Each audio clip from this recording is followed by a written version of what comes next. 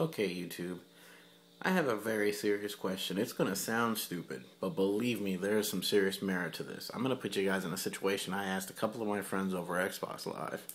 I need to know, how many of you would fight a black bear?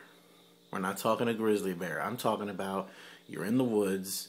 Uh, let's put you in a scenario that if you're out camping, you probably have some kind of a firearm with you anyways. We're talking about people who live near these creatures. Okay, I want to hear opinions from people who have had to see these creatures come into their neighborhoods. I want to know what you think you would do if you saw one of your loved ones about to get mauled by a bear. I mean, we're talking about a creature that apparently, from what I read online, has a top speed of 35 miles per hour. I don't know about that now, but I mean, he's a big ass bear. I highly doubt it runs 35 miles per hour. But what do we know? And it's a freaking wild animal. But my answer to the question is I would fight it if someone I knew was in danger and just someone I cared about. I mean, come on, weak points.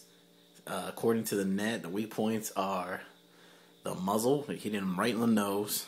You gotta hit him on the nose, dead center on the fucking nose. Apparently, weak point is by the throat as well. There's another weak point, and of course, you can always give him a good kick in the nads if it's a guy, and if it's a girl, you can kick her down there too. Trust me. I mean, she's gonna feel it. And if you don't believe that, if any girls ever watching this video, please go ahead and comment on that if you've ever been kicked down there, because I've known for a fact that does uh, that does actually hurt. So, not that I've ever done that to anyone.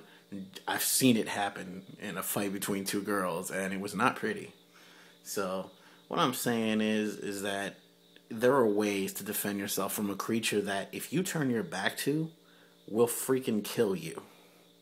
Okay, that will be instant weakness, and the bear will attack you. We're talking about a creature that is really just a bully with hair. You know what I'm saying? I mean, you're talking about a creature that pretty much will back the hell off if you appear to be tougher than him.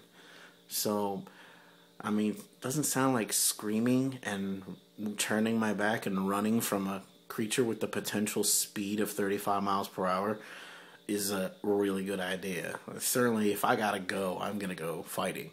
But please let me hear your opinions and comments, and especially from any like bear handlers or bear masters or whatever the hell people who work with bears are called. I'm curious what you would say. I mean, I know they got like 4 to 5 inch thick claws or some shit, but obviously I'm talking about the black bear, because the grizzly bear will just. I hear the grizzly bear doesn't even go for that whole playing dead thing. If it's hungry, it's gonna eat your ass, dead or alive. Kind of like Arnold or some shit. Either way, anyways, yeah. So, any one of my friends see this, or obviously YouTubers, feel free to leave your comments. Um, yeah, I think that's pretty much it.